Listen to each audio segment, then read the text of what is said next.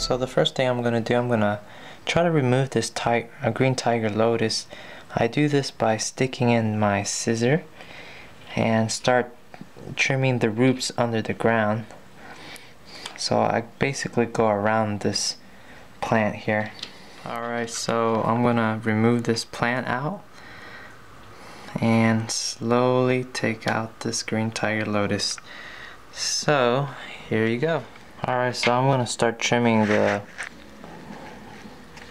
pearlweed or regular baby tears. So I'm gonna cut it just about right here.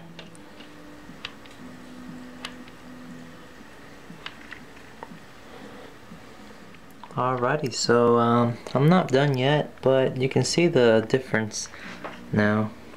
And well, I don't know if you can tell, but there's some yellow patches on the regular baby tears, pearlweed. Since I didn't trim it sooner, the lower parts of the baby tears are dying off. So, but right now I'm just taking out some leftovers here and just putting in the bucket. So right now I'm gonna start trimming the dwarf baby tears with this scissors. It's not really meant for aquarium plants trimming, but I use it anyways. So basically this is what I'm gonna be doing for the next few minutes. Alright, so right now I'm gonna plan to trim some of the, I believe it's called pink Telenthera cardinalis. So basically I'll be doing something like this. So, and I'll do this one by one.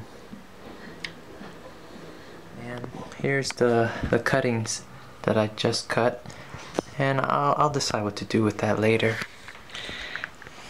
Now what I'm gonna do now is I'm gonna start trimming the Blixa japonica.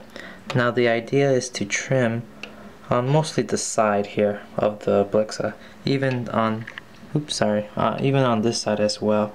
So I'll show you how it looks like after.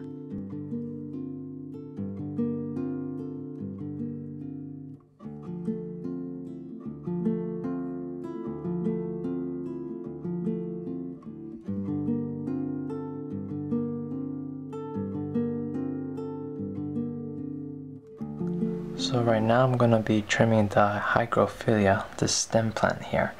Now what I'll be doing is using the scissors and start targeting the leaves that have some holes on them, like this one for example, or some over here. So basically I'll just be trimming them off little by little like that. Alright, so right now I'm gonna start trimming the hydrotrichae, I believe it's called. So this plant here that reaches to the top. So I'm gonna start trimming the stems. I typically do this. Alright, so the Pogostemon hellfairy is the plant that is basically this whole plant here. Now I think what I'm gonna be doing here is I'm gonna try to trim mostly the lower leaves, the leaves that look a bit pale like this one.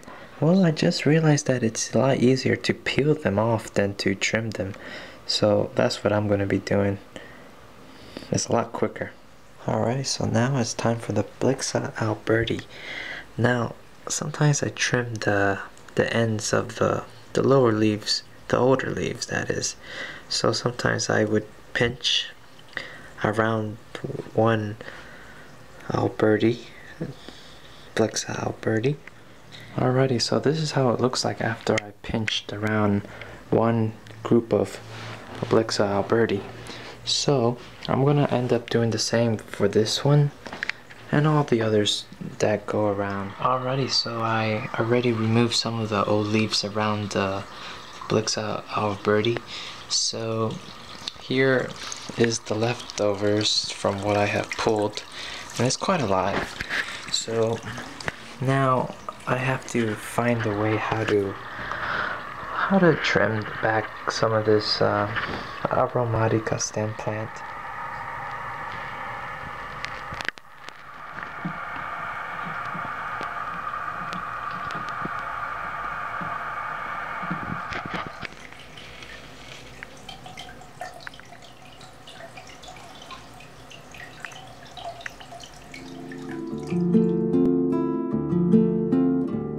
Well,